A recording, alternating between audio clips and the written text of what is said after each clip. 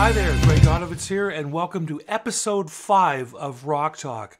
First of all, I want to thank everybody for your kind messages and letters and suggestions that we've been getting in. And I want to thank Lawrence Gowan for the 2 episodes we did with him, and of course, starting it all off with the great Eddie Kramer. Now, you might notice that behind me, the basement here looks a little bit different than normal. Still a lot of Beatles stuff, but I'm not sitting in my basement. I'm actually in B4 Studios with our production engineer, producer, Reese Brunel, who's sitting right over there. Yes. And what he does, besides getting the sound and everything put together, this is actually a green screen behind me. So it's just a green wall, but then we can project anything we want onto it. And some of the animation bits that Reese has been doing, like you recalled in the second Gowan interview, we had Mickey Rooney's head bobbing. First episode, Mickey Rooney's head bopping across the screen, which is probably happening right now.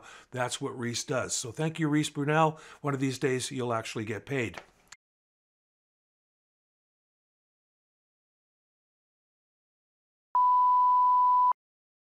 I met this guy that's coming on the show right now in Grand Laguna Beach Resort in Dominican Republic in Sosua. And my friend Tim that owns the resort said to me, we got a guy saying here that you should meet. He's a bass player for Prince's New Power Generation band. And I went, get the hell out of here. But it turned out to be true. And Josh and I went around and we went to restaurants and we hung out and stuff. And we've become friends.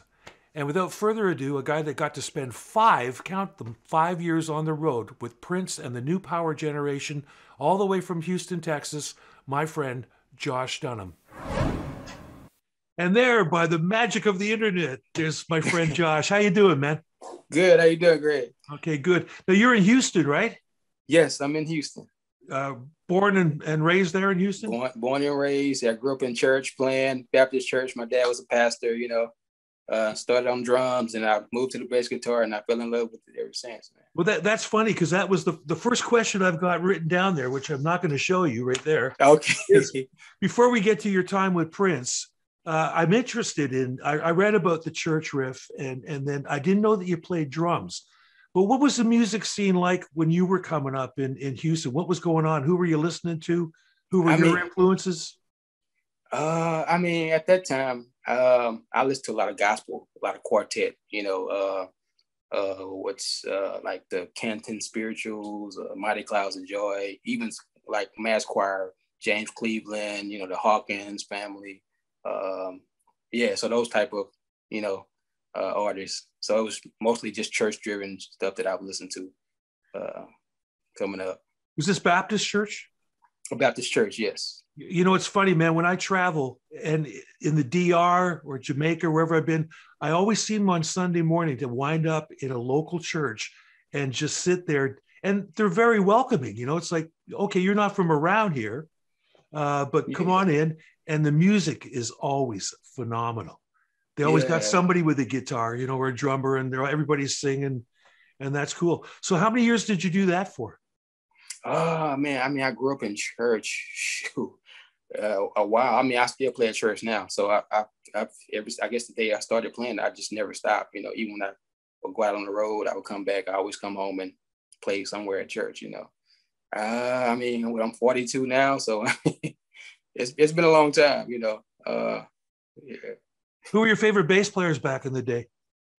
Okay, when I was coming up, I started listening to Jocko. I liked Jocko. And then I heard about Marcus Miller. And then there's a local cat here named Barry Jackson. Great bass player. I listened to him a lot. He played on a couple of records that I used to listen to. Who else? Just a lot of different guys. Victor Wooten. Did you listen to James Jamerson? I listened to a little bit of James Jamerson. Larry Graham was another one that I love to listen to. I heard about this, that you had a connection. I was hoping you were going to bring Larry up. He invented the pop and the slap, didn't he?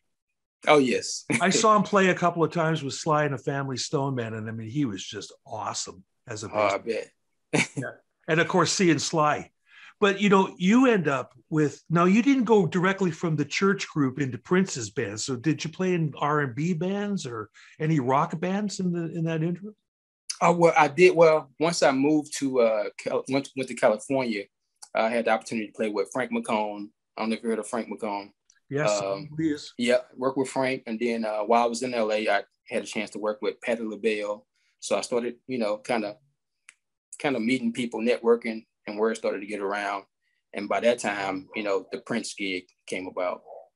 Well, your girlfriend at the time, who eventually became your wife, Cora, yeah, she was the drummer that was playing with Frank McComb. Right. And then Prince showed up one night. Now she was your girlfriend at the time when Prince showed up. She's my girlfriend at the time. Yeah. The place in LA, and she's a hell of a drummer too, man. We've been watching her. She hits those things. So she calls you up and says, "Hey, you're not going to believe this. Prince just showed up at the club." And then you come down and some riff went down where he bought her a set of drums. Yeah. Okay. Do you want to take it over from there? Yeah. So she's in the club and she's texting me the whole time. Like Prince is talking to me. Like, we talking about artists and he offered to buy me a drum set. So after they spoke, he left and she made her order for her drum set. Frank, he would normally do shows in Japan every year around the holidays. And that particular year, the bass player, he wanted to stay home with his family. And so she told Frank about me, and I came out to LA to rehearse with them before going to Japan. While we were there, the drum set was complete. And so she reached out to Prince's assistant and said, "Hey, tell Prince, thank you. I got my drum set. It looks great. It sounds great." So Prince sends word back and says, "Well, come to the house, bring the drum set, let's jam." So we all go over to Prince's house. I'm there too, because I'm in town, we jam a little bit. We talk about music, and Prince, talks to Frank about, what's his vision, for his career. And he just told Frank, when you come back from Japan, give me a call. I want to do something with you guys.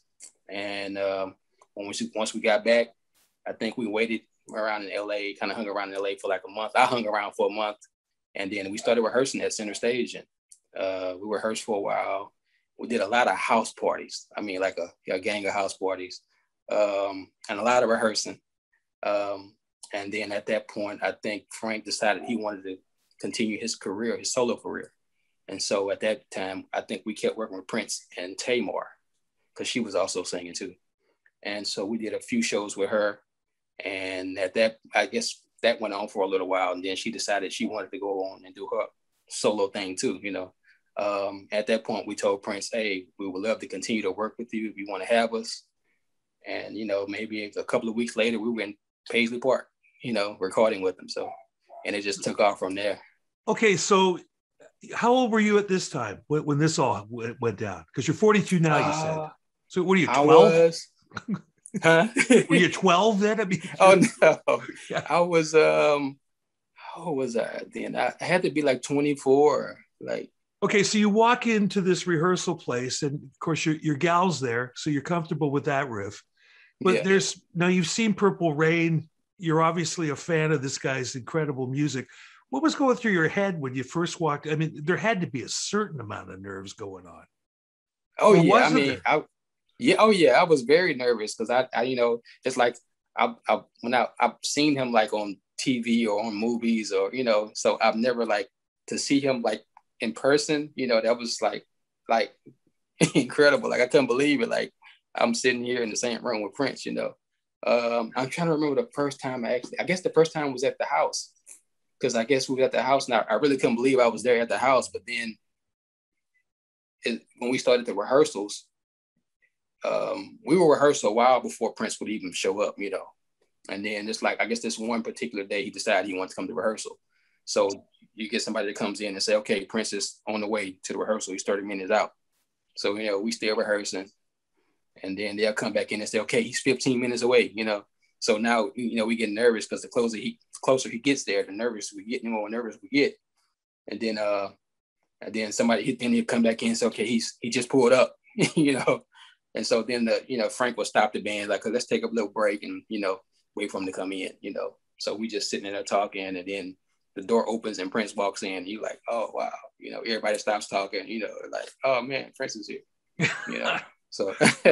So is this the beginning of the new power generation?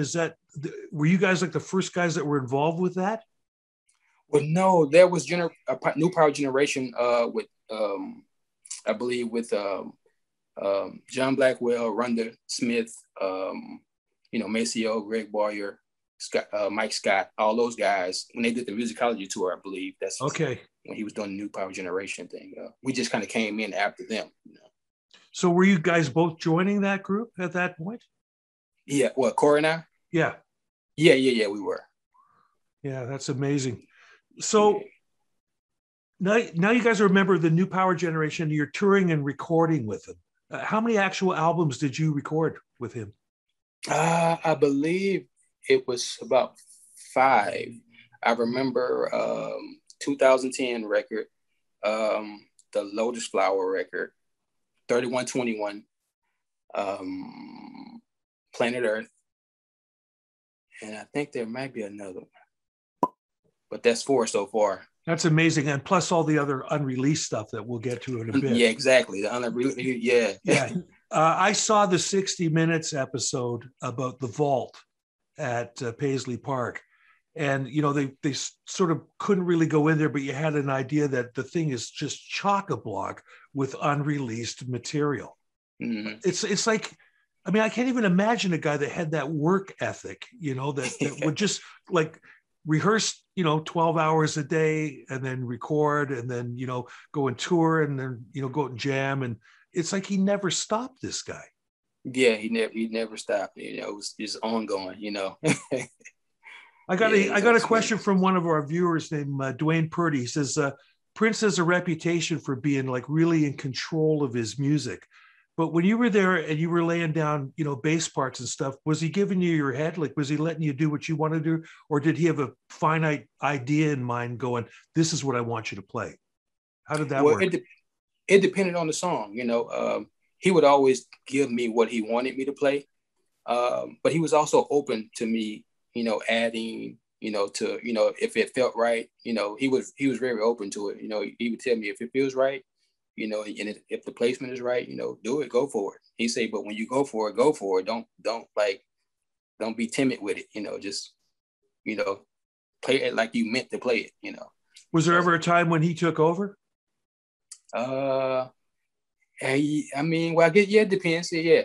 Like I remember one rehearsal, he was giving me parts, giving the keyboard player parts, giving the drummer parts. And I guess it was kind of funny because every time he would come back to me, he would change the bass line a little bit. And then it got to the point where he was like, why are you playing it like that? And I said, well, you showed me that, so I'm just playing what you showed me. So then he was like, let me see the bass. So he grabbed the bass and yeah, because he was a virtuoso at everything, wasn't he? I mean, I heard like when he played in Calgary the last time I saw him, I can't remember what year, just a few years back. He went to a club that we used to frequent and played drums all night. Really? And then, another time I heard he came into another place and played bass guitar all night, Yeah. I mean, the guy was just a monster guitar player. Well, everything, Exactly, man. I loved hearing him playing. I mean, I loved hearing him playing on everything, but guitar was like one of my favorite instruments to hear him play. Oh yeah. Now you guys, he was always known for having like really big bands, but it seems like he would configure things depending on what kind of music he was going to do. You did that. What was it? Planet Earth tour where you guys were in London, and it was just you and Cora and him, right? Well, you talking about one of the Indigo shows? It could have been, but it was just a trio that went out. It was a trio. We did a trio one night, yeah. So what's he doing? Jimi Hendrix stuff? Yeah, he did some Jimi Hendrix. What else we do? I actually have a recording of that whole show. I got to go back and look and see what song. I know we did. What's the song? Girls and Boys. We did like a lot of his hits. It was just guitar, bass, and drums. We just had fun that night. And the audience, I mean, of course, they're going to eat it up because of the quality of the musicianship anyway, and there's Prince doing it. Yeah. And I mean, he mentioned doing it, and I was like, okay, I'll go with it. Let's go. Let's do it. It's just gonna be us on stage, but Well, I come from a trio background, right? My band, Gatto, was just a power trio. So I know that feeling of like how much room you got to move around in that. I actually lost all my technique playing in a rock power trio, because before that I was playing fingerstyle bass and, a little bit of thumb bass and stuff. And then I got into a band where all I was doing was pumping eights all night, give the guitar player a lot of room. Oh, wow. But were you playing a lot of fluid bass lines during that time? Like, were Yeah, you I mean, moving around? I guess I just stuck with the bass line, just kind of stuck with the groove, and just kind of follow him wherever he, would lead us, And apparently he's a really good guy at leading musicians. Oh, The guys I was yes. telling you about, and I'm going to tell the audience now because I haven't had a chance to discuss this yet. But one night I used to host a jam session in Toronto in this basement blues club. And one Tuesday night I called up this guy and I said, look, I don't feel like coming in tonight, man. And the next day he calls me up and says, geez, you're never going to believe this, but Prince showed up last night and sat in all night with us. I said, and you didn't phone me? Why? And he goes, well, you took the night off, But they told me that all he did was he played the guitar with his left hand. And knowing me and my big mouth, I would have said, this kid's pretty good. Can you imagine what he could do if he put both hands on the guitar? Yeah, exactly. So, but boy, that's something else, man. You got the chance to do that. The touring days, I mean, first of all, a guy like that, his feet don't even touch the ground. I mean, he's a superstar. But now you're playing with a superstar. What were the traveling conditions like in the hotels and all the other great stuff that comes with playing with a superstar? If we didn't stay at the same hotel he did, it was something that was, very nice. I'm trying to remember. We moved around a lot so much. I know when we were in Europe, but everything was very, very upscale, very nice. And it'll be funny because if we stayed at a hotel that had a band, and the Prince found out, he's going to want to show up and sit in and play, which would be, kind of cool too, so. Man. So, okay, I got a working day at Paisley Park. Is it still a functioning studio today, or is it more of a shrine and museum to his legend?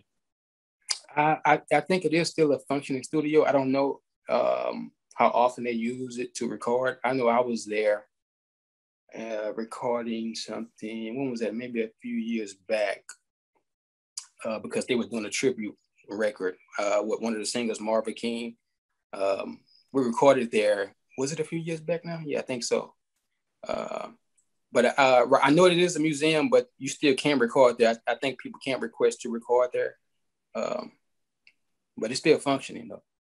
Now, and you guys go out once in a while, and the New Power Generation does like a tribute, right? So you get a lot of the alumni together, and you do concerts or did concerts when we could.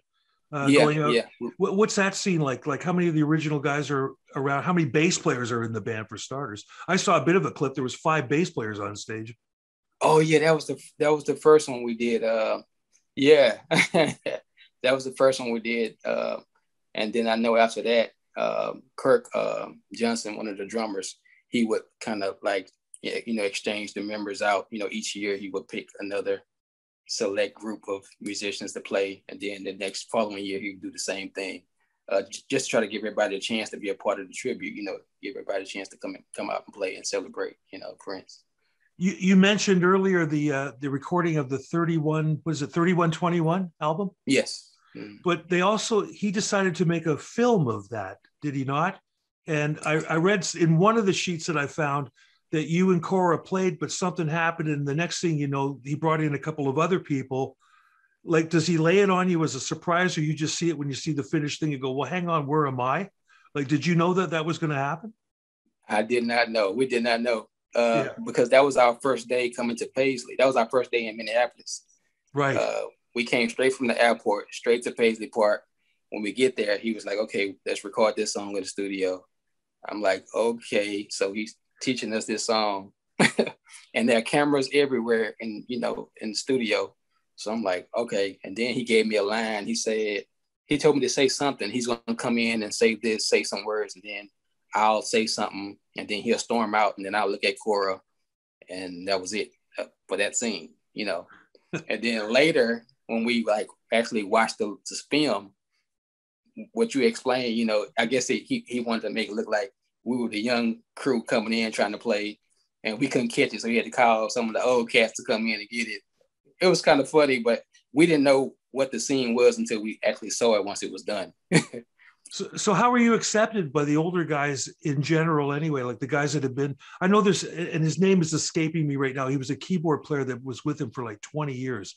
Oh yeah, Morris Hayes. That guy. Yeah. Morris Hayes. Yeah. Oh, like, Morris, man, a really good guy, genuine guy, man. Killer player too. Oh yeah. I mean, man, he yeah. I mean, he was like one of the main pieces of the show, So you got 4 guys at the Super Bowl. You've got the new power generation with the horn section and everything. What was the largest configuration of musicians that you played when you were with your time with Prince? Like how many guys and dancers and everything? The biggest number of people that you had. The biggest number, I guess I would say when we did the O2, because we had the horn section. Maceo was there. Maceo Parker? Yeah, Maceo Parker. Lucky Mike you. Phillips. Yeah, Lee Hogan. Nice. Greg Boyer. Yeah. The James Brown guys. Yeah. Yeah. That must have been heady stuff for a young guy, man, looking around you going, like, not only is that Prince there, but you got Maceo and Morris Hayes and all those guys playing on stage with you. Yeah, man. Renato Neto, all them cats, man. And you mentioned the O2. You guys did 21 dates there? Yeah, 21 shows. O2 is in London, of course. Yeah. That was awesome. Was it every night? No, it wasn't every night. I think it was, let me see, it may have been, it wasn't every night. It was broken up, maybe 1 or 2 shows one week and then the next week maybe off and, and so on. But for a total of 21 days. 21 nights, yes. So if I'm not mistaken, that's the same thing that Michael Jackson was scheduled to do when he passed away. Yeah, so Same sort of deal. Because I remember they made that movie of him rehearsing the band. And I'm glad they did that because at least we got to see what it would have been like. Yeah, exactly. But when you think, they sort of made it sound like it was like a residency gig and you're playing 21 days in a row in a 20,000 or 30,000 seat arena, like a club gig. But it's nice to hear that they broke it up. I mean, especially for Prince, because he's got to sing and dance and do all that stuff every night, Yeah, exactly. Tireless worker, man. Incredible. Yeah. You guys would rehearse from noon to midnight at Paisley Park. And then his guys would come in, his assistants, and light candles because they're on the phone getting A-list celebrities to come over for the jam session after you've worked for 12 hours.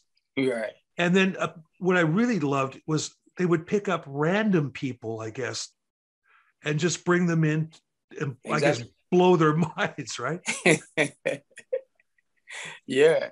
I remember those days rehearsing all day, and sometimes he would normally have dinner there at the studio, but when he didn't, we would go out and grab something to eat. So when we would leave the studio for dinner, we will be gone for like 2-3 hours because we know when we get back, we're going to be working, and then when we come back, we run the show again, then like you said, around 12, maybe 1, he say, y'all want to have a party? We're not going to say no. We're like, okay. So then he'll call some people over, we'll sit around and kind of, wait a little bit. People show up, we'll jump on stage and run the whole show again. And he'll just start calling different tunes, So who were some of the A-list people? I read that Eddie Murphy would show up there, and who were some of the so this is in Minneapolis now, right? Well, yeah, it happened in Minneapolis and also in California too. Okay, that makes sense. A lot of parties in California. That's how those movie stars would show up there. Yeah, exactly. Yeah. And what were you thinking about that? I mean, of course, now you're marginally jaded because you've been playing with Prince, Yeah. But it's still got to sort of do your head in when you look over there and there's Eddie Murphy sitting there watching you play. Exactly. Eddie Murphy, Chris Rock, Stevie Wonder, like Shaka Khan. It's like what, And you got to meet and hang out with all these cats. Yeah, I got to meet them. Yeah. Did Stevie sit in with you? Yeah. Oh, yeah. He sat in. I sat in at one of the parties in California, in LA. He got on stage and played a little bit, sung and everything. Jesus, man. Yeah. And I'm going to pitch. I can't believe the luck you had. That's incredible. Yeah. Yeah, That's man. amazing. So what have I got next? I want to throw this one around. This is complete reversal here. A few years ago, you were in Toronto for the Toronto International Film Festival, and you were kind enough to call me up because you were with your pal Dave Chappelle, Mm-hmm. who was starring in the premiere of a new movie called A Star Is Born, the remake, with Lady Gaga and Bradley Cooper. And you called me up and kindly invited me to the premiere.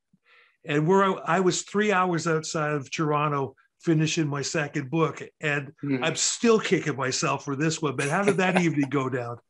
Oh man, it was great. You know, once they did the premiere show of the movie, Dave does this thing called the juke joint, and what it is, he'll have a live band there, like a full band, and he have a DJ there, and he would invite different artists to come and just jump on stage and just kind of vibe it out. You know, we'll play different songs and we'll just kind of, you know, kind of hear some of his favorite artists sing and perform, you know. So that was a great event. It came out great, turned out great.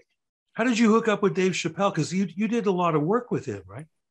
I did most of those juke joints, not when they first started, but after the first one, I think I did the majority of them. A friend of mine, Fred Yane, harmonica player, he worked with Prince as well, and his wife is the publicist for Dave Chappelle. So once Dave Chappelle started doing, you know, those shows, those juke joints, you know, Fred would, you know, tell his wife, "Hey, call Josh and Cora, they come over and play." So he had the horn section from Stevie Wonder's band. Cora and I would play, and he would just kind of pick different musicians from different bands and put it together. Very nice. You know, I've been staring at this thing behind you. Can you show the folks that bass that you got sitting there? Because this is one of your ones that you get made, and you get them for free. You bugger you. That's nice, man. Wow, tell us about that guy. So yeah, the luthier is Jens Ritter. He's in Germany, and I actually got this. Actually, he made this bass for Prince. He emailed me one day, and he wanted to sit with me. He was telling me he was going to be at NAMM one year, and he wanted me to come by his booth. So that year I went by, I sat and talked with him. He asked me some questions about Prince, what he liked, what he doesn't like, you know, that sort of thing. And at that time, I was with another company, a bass company, so I couldn't get one of the basses. So he took his notes, and he said he's going to make Prince a bass, and he wanted me to give it to him. I say, fine, that's cool. Like maybe 8 months later, he calls me, and he says, the bass is almost ready. You know, I was like, cool, okay. And he asked me how were things with the company I was with. So I told him, I said, well, things didn't really work out. You know, I'm not with them anymore. I'm just kind of playing whatever. So he said, well, why you didn't tell me? You know, I would have made you something, you know. So I was like, well, you know, it's no big deal, you know. So he told me, he said, well, since you're not with a company, you don't have a bass, I'm going to give you this bass I make for Prince. And if he wants one, I'll make Prince one. So I'm like, oh, wow, you know. So he brings the bass to Houston, you know, brings me the bass, get the bass. And then I think maybe a few weeks, maybe a month later, we had to go out to California to see Prince. I guess we were getting ready to do a show. We get to California, we get to the house. We get downstairs to the basement. Prince walks up and says, I got a new guitar. I was like, oh, nice. So he pulls out this Fender dark purple Fender, really nice guitar. And I still had my bass in the bag, so he didn't know what I had. I never told him what I had. So I go to my bass bag, I pull the bass out, and I show him the bass, and he just paused and looked at it, like just staring. And he was like, you don't want that bass. You got to give it to me. You don't want it. But I was like, man, I love it. So I plugged it up and played it. And I was like, you want to play it? He was like, oh, yeah, I'm going to play it. So, but it's funny, though. I never told him that was for him. I was going to just ask you that yeah. Because it actually sort of looks, it's not the same guy that built him the guitar that looks like that, is it? The rhythm guitars? Well, you know, the ones with like it's got the big horn on it and stuff. Not the one he used in Purple Rain at the show, but he's got, because I saw him in Toronto and he had a white guitar that looked like that with the big horn on the top of it. No, it's not the same guy. Okay, because it looks very similar. But please tell me that all that gold on there is not real. Is that well, it's gold leaf. Gold leaf. Yeah, gold leaf. But the knobs, I think they're gold plated. The knobs have diamonds in them. I don't know if you can see the diamonds in the knobs. So Unbelievable. yeah, it's crazy. Is And it that sounds all? amazing. Is that all inlay in the neck? Oh Or is yeah, it yes, paint? the gold leaf. Unbelievable, man. That's beautiful. Yeah. What would something like that retail for, do you think? I think it's about 15,000 for this space. Does it come in blue? Any color you want, yeah. Okay, and the other thing I've been staring at there, man, is that some sort of an award right behind you? That picture of Prince with the purple guitar there. Oh yeah. That's when we did 21 Nights in London. Oh, it's from they that. gave everybody, yeah, they gave this to everybody that did the 21 Nights in London. So one of the things one of the souvenirs I have from doing that show. Yeah. How much stuff did you keep from that era? Like, did you stage suits and stuff like that? Did you get to keep everything? No, actually, I don't have any suits. I think I had a few tambourines. I have some picture books with the live CD in there. Yeah, but I think we did have a lot of stuff. I know we had most of that stuff in the storage a few years back, and the storage caught on fire. So some of that stuff we lost too. But I do have some things I was able to keep, and hold on to. So amplifiers and stuff. Were you getting stuff from all the companies? I mean, once you join a band like that, people are just dying to let you use their stuff. Exactly. Yeah.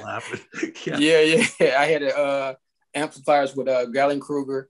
I played a lot of that gear. Actually loved that gear. Who else? A string company. I think at the time I was with Dean Markley strings. Right now I'm using DR strings. I love them. Basses, the Ritter bass. I actually have a signature bass with Ritter. It's called the Cora bass. Nice. Yeah, so I have a signature bass. Yeah. Doesn't it kill you though? It always killed me. And I'll tell you this other story about Leland Sklar in a second. This other great bass player from the day. You get to a certain point of fame or whatever it is, or you're working with the right guy, and people are giving. Now you're making real money. You can afford to buy a $15,000 bass, and people are giving them to you. Yeah. And free strings and all that stuff that when we were struggling, you're going, geez, I wish I had enough money for a set of strings. And these guys are giving you boxes full of them. Boxes of strings, yeah. Now, do you know who Leland Sklar is? He's the bass player with the long beard. He looks like he's in ZZ Top. He's got gray hair. He's played with James Taylor, and he's an LA guy. He's recorded with everybody. I think I've seen him before. You've seen him for sure. Yeah. I met him when my buddy Steve Lukather plays with Toto, and Lee was playing with him. And Steve invited me up to their gig, and I got talking to him because he's always been, one of my favorites. So okay, let's chat. And he says, "Do people give you stuff?" I said, "Yeah, occasionally I get, the odd bass or guitar thrown at me, and strings and stuff." He says, "Did you ever sell any of the ones you got?" And I said, once. He says, I had a company once give me 10 basses, and he says they weren't that good, so I sold them all. And a week later they called me up and said, we're sending a photographer over, we want to get a picture of you with all those basses. Wow. He's already got rid of them, right? Yeah. You didn't have anything like that happen, I hope. No, I mean, I got a few basses, but I returned them though. I didn't keep them. I didn't. Yeah, I had a few basses. I played them, and I just told them, hey, I don't. I'm not feeling it. And I just returned them. Yeah. Well, the next time that happens, return one to me. Okay. Oh, okay. there was a musician that played sax player, Adrian Crutchfield.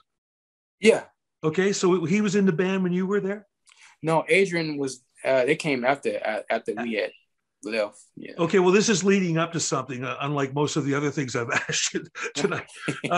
He told a story about the first time that he went in to meet with Prince. Prince came in and he said he was just, like beside himself with nerves that he was going to, actually play in front of this guy. Mm-hmm. And Prince says, is there anything that you need? And he managed to blurt out the word water. And he says, instead of an assistant going to get it, Prince went to the fridge and got him a bottle of water and brought it back to him. Yeah. And he says he sort of couldn't wrap his head around the fact that this guy didn't have, the water miraculously appear. But he seemed to be known for those like little real acts of human kindness. Did you experience that when you were working with him? Yeah, I experienced that. Yeah, he's very genuine guy. He would even hang out with us and just talk just about, music, just about stuff that not even music related, just about life, sometimes go out to dinner with us, meet us at a restaurant, and just kind of sit and chat with us. So, but yeah, he would do those things. Would he get into politics and theology, or was he keeping that stuff pretty close to the chest? I mean, he looked like a religious guy, like he had faith, Yeah. He would speak on it. He speak about it a little bit. Yeah, and you're right. I mean, everybody knows he was a Jehovah's Witness, so really heavy into that. So you see, I did not know that. So you didn't? No. Did he ever do what Michael Jackson did and go out to the houses like they're supposed to do? And here I am standing on your front door, and have you heard the word of Jehovah and stuff? Did he do that sort of stuff? I know he would go to, like, I guess they would. I don't know how it's normally set up, but I know he would go to the service, and he would always invite us to go. Whoever wanted to go with him. Yeah. But of course, you're Baptist, and it's a whole different riff going on there. Well, and not that I couldn't go, but I guess at that time I just wasn't interested. But I would, tell him thanks, but no thanks, I won't make it. And he didn't have a problem with that. Now that's cool. Yeah, he wasn't foisting his beliefs on anybody else. If you wanted to join in. Right. Very cool. Great respect. Yeah. Nice. Yeah. Okay, now we're going to get into the big one. We're going to talk about Super Bowl 41.